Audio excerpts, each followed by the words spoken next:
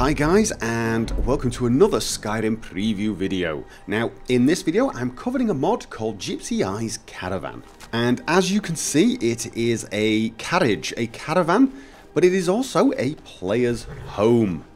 This will actually function as a standard player home. You find it outside of Markarth, and it will cost you 4,000 septims, which is not too bad. You are going to need a horse to pull it, and you click on it, you click on the home and hit the hitch horse function, and it will hitch your horse to the caravan. Very cool. Now it is ready to ride. Now there are actually two ways of moving this carriage. You can activate it and mount. There are some clipping issues there, and then drive along. Or, if I get off, you can also ride the horse, which is another nice option. And I actually feel that riding the horse is slightly faster. In fact, noticeably faster, I think.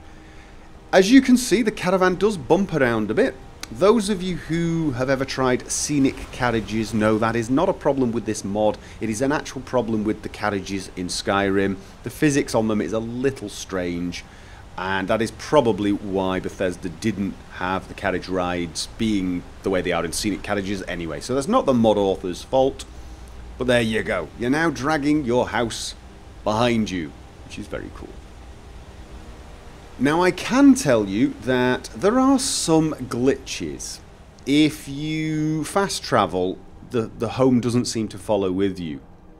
So you're going to have to take the carriage with you. And don't fast travel whilst riding the carriage. I found that was really quite strange. Oh, some Imperial soldiers. Let's run them down with my carriage. That's always fun. It's not that bad. So, oops. Oh dear. Right. So as you can see, this is definitely for the sort of people who don't like to fast travel and like that immersive experience, and like to have a player home that is easily accessible. Oh, and if you're wondering, when riding on horseback, you can sprint and speed things up. So it is actually a reasonably fast way to travel. It's a lot faster doing it like this than it is to ride the cart. And I can tell you, riding the cart does have some other small issues in that it can be a tiny bit glitchy. Sometimes you find yourself running along and then suddenly your horse will disconnect from the cart. Whereas when riding the horse itself, pulling the carriage behind you, I've not experienced any problems whatsoever. So, what do you do when you want to use it as a player home? Well, you find a suitable camping spot, and the first thing you need to do is unhitch your horse. It cannot be unpacked with the horse hitched, and then you go along to the back. I don't actually think it matters where you do this, but I like to do it from the back because it looks a little better. And then unlock, and you get this brief switch as it adds stairs and a nice door that opens for you, which is very cool. Now the inside has got a lot of containers, all of them marked for different things, and you have an arcane enchanter and an alchemy lab. So you've got a lot of storage space, plus the functional desks for alchemy and enchanting. So that is very useful, but as you could see, there wasn't a lot else. There was no bed, no smelter, no cooking pot. But don't worry, if you go along to the side here, you can see these bundles. There is smithing gear and also a place to put your smithing goods. So if you want to store all your ore and that type of thing, you can put them in here. So you don't need to carry them with you all the time. And then click this and your smithing gear will be unpacked. It takes a few seconds and you will see it suddenly appear. Now it's quite compact, but it actually contains all the crafting areas that you need. There is a grindstone, an anvil, an armor workbench, and a tanner's rack. There is a wood chopping block, which is quite useful, especially if you're using Frostfall.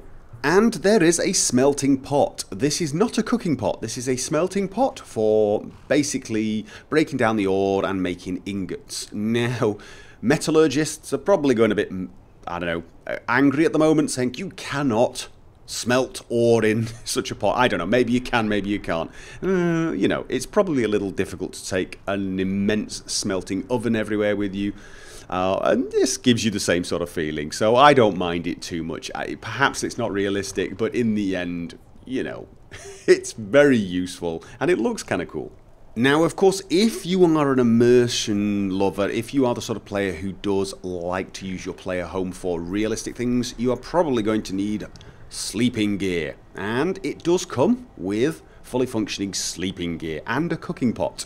You do pretty much the same as you did for the smelting gear. You activate it, it pushes you back a little bit, and then slowly builds the living area. And this has 2 cots, you can sit on them or sleep in them, and it has a cooking pot. It also has a couple of barrels for you to store all your raw food, which makes it a lot easier if you're using things like realistic needs and diseases, and you want to do your cooking at the end of the day. It really does have everything you need in a player home, with all the advantages that you get with using something like a tent, and somehow it's a lot cooler. And of course, you can put a lot of items in storage here.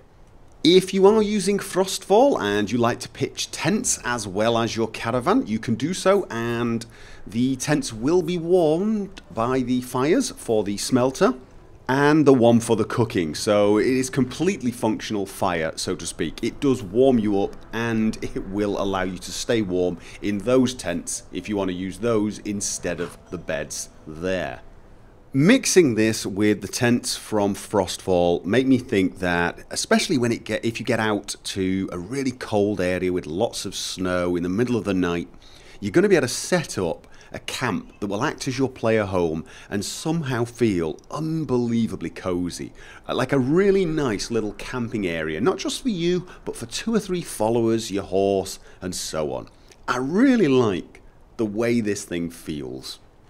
One other useful feature about this mod is that the caravan itself, when you unpack it to become a player's home, as it is now, it gets a map marker and you can fast travel to it. So if you set up your camp somewhere and then go riding off with your horse and want to fast travel back, you can do that. This only works when the caravan is unpacked though.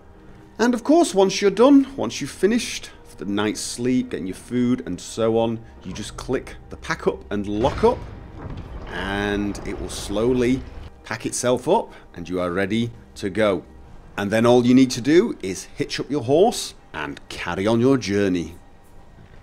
Anyway guys, that's about it for this video. If you're an immersion freak like me, this is definitely a player home you should try out. I've not been able to give it a thorough play testing yet because my current playthrough is in Solstheim, so I'm going to have to wait till I get back to Skyrim to put this mod through its paces.